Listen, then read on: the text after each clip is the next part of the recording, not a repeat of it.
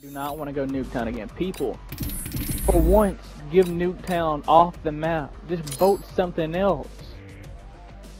Nuketown happens way too many times.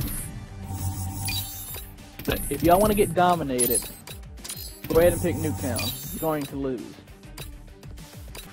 Whatever though, I guess we gotta... I need to drill this into people's heads. Stop picking fucking Nuketown.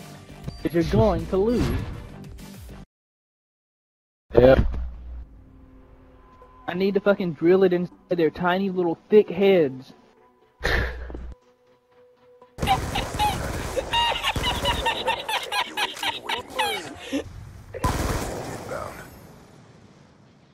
Wow. If y'all want to get dominated, go ahead and pick Nuketown. You're going to lose. If y'all want to get dominated,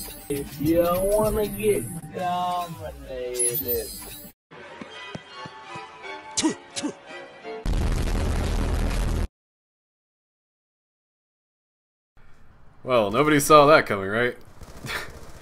Oh man, that poor guy. If only he knew he was sitting in the lobby with one of the sweatiest tryhards in Call of Duty history. I was really hoping he would cuss me out and throw a temper tantrum at the end of the game, but he was completely silent. He didn't say a single word, which is fine by me, because that silence lets me know that I definitely succeeded in crushing his soul and will to play the game, so I had a great time. Anyways though, long time no talk. I have no idea how long it's been exactly, but I know it has been a long time.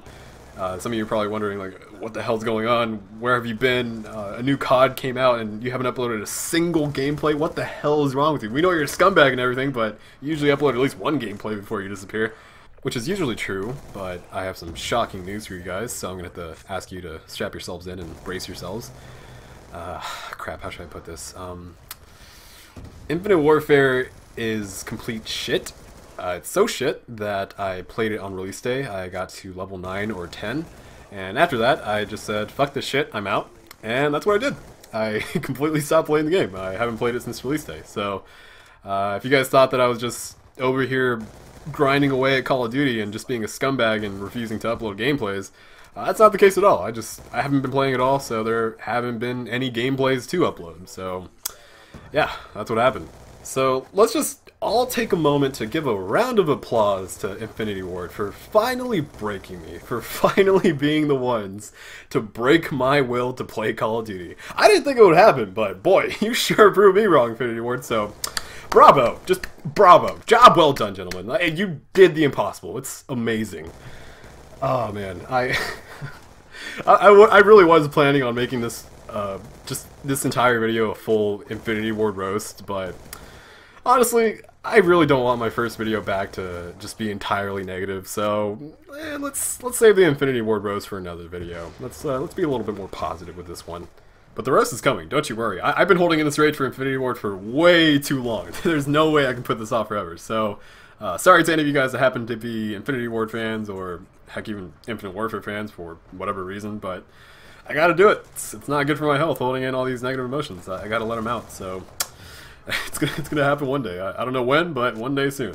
Moving on to the more positive note though, the Call of Duty community has had its prayers answered. Call of Duty is back to boots on the ground, back to World War II, and back to its roots thanks to Sledgehammer and Call of Duty World War II.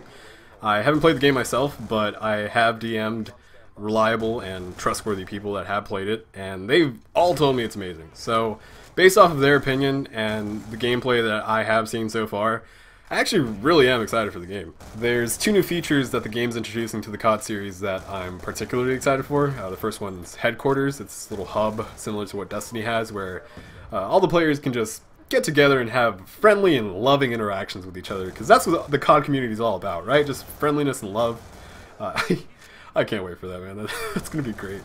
But really the best thing about Headquarters, though, is the fact that there's going to be certain areas that are only accessible if you are at a certain rank or prestige. And so that should give some very much needed incentive to actually want to play the game and rank up all the way, because in past CoDs you really wouldn't get anything at all. You would just get a little different symbol next to your name and maybe some extra classes. Or actually, I guess Advanced Warfare did give you some special variants towards the final prestiges, and you can get some extra titles and emblems, but none of that stuff really appealed to me, to be honest. It really didn't motivate me at all to rank up. The only reason I would prestige all the way in past CoDs was because, well, I'm going to be playing the game and earning XP anyways. I might as well prestige, right? So if this whole VIP section thing of headquarters is done well and it's done right, it should give people the proper motivation to actually want to grind through all the prestiges, and it gives them something to look forward to as they're ranking up. So hopefully they pull it off. I'm definitely rooting for them. The second feature, though, that made me really happy when I saw that was announced was the fact that they are replacing final kill cams with play of the game, which is just, oh, it's so good, man. That is amazing because, I mean, if it works anything like Overwatch, it's highest amount of kills in the shortest amount of time. That's what gets you play the game. So that's perfect for me because that means all my quad feeds and kill chains are finally going to get their chance to shine. I'm going to be so motivated to sweat so much more every single game just to make sure I get play the game every single game. That's going to be my mission throughout Call of Duty World War II, to make sure I get play the game every single game, alright? I don't give a shit how much Adderall and G Fuel I had to chug down to make that happen, but it's going to happen, okay? I might go into cardiac arrest by the end of November, but hey man, as long as I get that play the game screen time, it's worth it. No, but I mean, seriously, it really is cool because it introduces this little extra small competitive aspect to the game, because if you're playing with a friend that's as good as you, or friends that are as good as you can compete with each other to see who can get play the game. So that's why I'm so pumped up for it. I know not everybody's pumped up for it. I did see that trick shotters were pretty upset about final kill cams being taken out, since they do like getting their 360 YY ladder stall final kill cams, or whatever the hell they do. I don't know, man. I'm not hip anymore. I don't know what the kids are doing nowadays. But I mean, I still started to kind of feel bad for them once I saw how hysterical they were on Twitter about the whole thing. And then, though, I started to remember all the times they ended up on my team going 3-28, feeding the enemy team streaks, just having a grand old time spinning around. Meanwhile, I'm mid-map having a fucking conniption, trying to clear the entire enemy team off the B flag by myself, so fuck them. Fuck trick shotters and their feelings. I don't care. They don't give a shit about mine, clearly, so fuck them too. Oh man, I did say this is supposed to be a positive commentary, didn't I? Oh well, that shit didn't last long. I can't help it, okay? There's just too much salt involved in Call of Duty. It gets the better of me. So, to my one trick shotter subscriber, I'm sorry, man. I'm sorry for lashing out against your people. Actually, honestly, I really doubt I have any trick shotter subscribers, so I'm not really too worried about getting any backlash for saying that. One thing that I am worried about, though, is, well, considering the fact that Sledgehammer Games is developing World War II, and they're also the studio that developed Advanced Warfare, I'm really worried that they're going to include some heavy skill-based matchmaking in public matches, just like they did for Advanced Warfare. The skill-based matchmaking in that game was just, it was so obnoxious, man. Like, every single game just felt like I was playing a game battles match. It completely ruined the public match experience. I know somebody's gonna probably end up saying like, oh, you just don't want to play against good players. Well, you're goddamn right. I don't want to play against good players. How else am I supposed to get gameplay for my yearly upload if I'm playing against good players, huh? You guys think I'm actually good at Call of Duty? Pfft, man, I've had you guys fooled. The truth is that it actually takes an entire year for the stars to align perfectly and for me to find the perfect new lobbies so I can get some semi-decent gameplay for you guys. So there you go. The truth is out there. I feel a giant weight lifted off my shoulder. It feels great, man. Boy. There actually is a specific reason why I never upload consistently. I swear I don't do it just to be a dick to you guys or just to blue ball you guys on purpose. There actually is a reason. I'll probably get into it sometime in the near future. But definitely not right now. So back to skill-based matchmaking though. I really don't want to see it in regular pubs. In ranked playlists, obviously it's completely fine there. I mean, ranked playlists is where you go to actually experience heavy competition. But in regular pubs, I just want to run around like a carefree headless chicken. So I really would rather not deal with it there.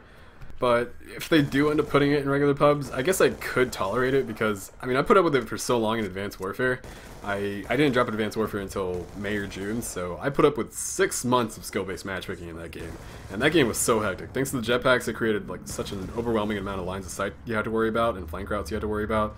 So if I could tolerate it in a game as hectic as that, I'm sure I can handle it a lot better in Boots on the Ground CoD, because Boots on the Ground CoD is just, it's so much easier and less stressful to play.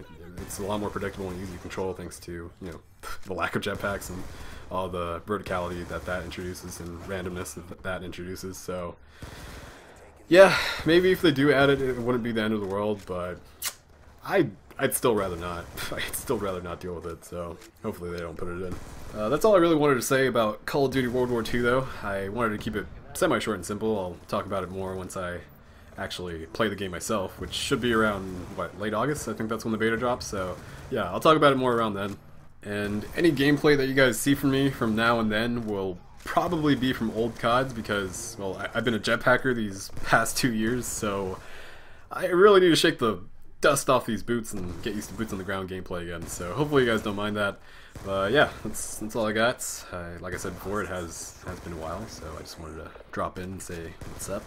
Hope you guys are doing well, and thanks for listening. I'll talk to you guys soon. Maybe. Probably not. Cheers to you, bitch.